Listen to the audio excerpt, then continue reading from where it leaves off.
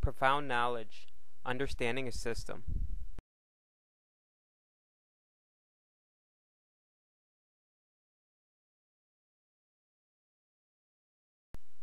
William Edwards Deming was an American statistician who is best known, perhaps, for his work on continual improvement.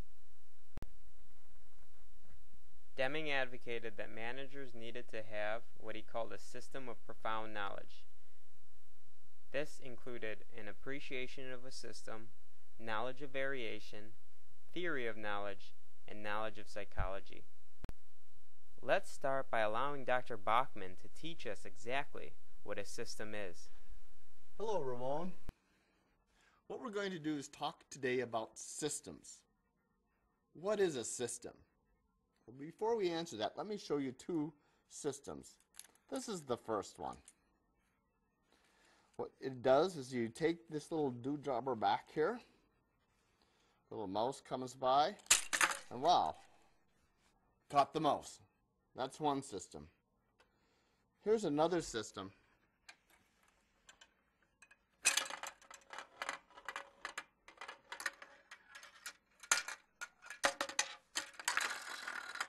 Caught the mouse. All right, as we talk about these two systems, what is it about them that we can look at and say, what is the system? What is the system of this, and what is the system of that? All systems have an aim. The aim of this, catch the mouse. The aim of this, catch the mouse. All systems have aims. All systems are made up of processes, steps by which the aim is accomplished. With this, it's pulling back the dewdropper, mouse comes in, and whack. With this system, we have a much more elaborate thing. This looks a lot more like healthcare. Lots of different steps to get to your objective. So systems have an aim. Systems have processes. The other thing is that if you take a look at the system, it should all try to work together, but in more complex systems, they do not. You actually have competition going on within a system. Things are actually counterproductive. You have competition within the system. Whenever you have competition, you have troubles with meeting your aim. Let me give you an example.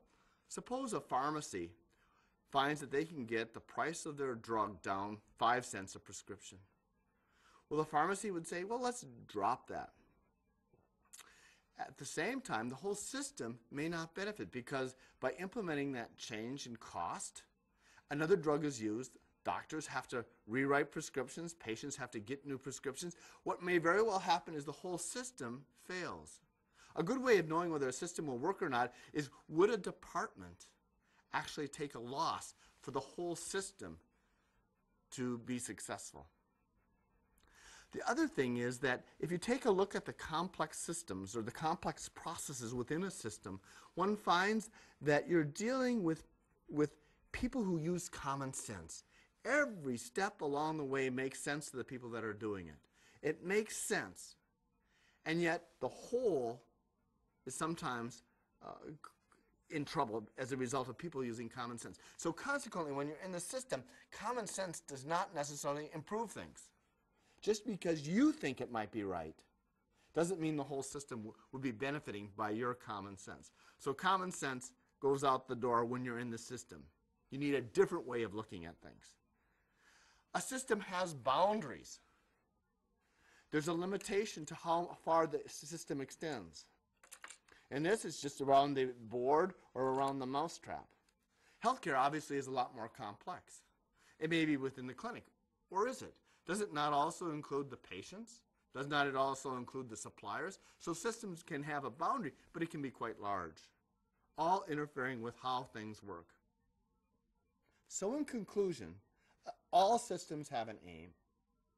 All systems are made up of processes. When you're within the system, if you use common sense and just look at the things around you, you might actually cause damage to the entire system. So common sense may not work. Competition in a system is bad. Cooperation is what's needed. And finally, all systems have boundaries. If you can remember those essential things, you are on your way of learning about Deming's profound knowledge, at least in regard to systems.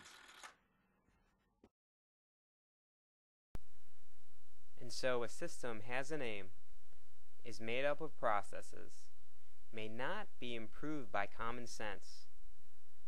A system works when there is cooperation rather than competition. And a system has boundaries. I want you to identify a system. What is the aim? Does the aim make sense? Is the work being done promoting the accomplishment of this aim? Dr. Bachman talked about competition and cooperation. How do people compete or get in each other's way to accomplish an aim at your workplace? And finally, can you discuss a process that is being done by common sense or past experience that is actually counterproductive? Dr. Deming's theory of profound knowledge has 4 parts.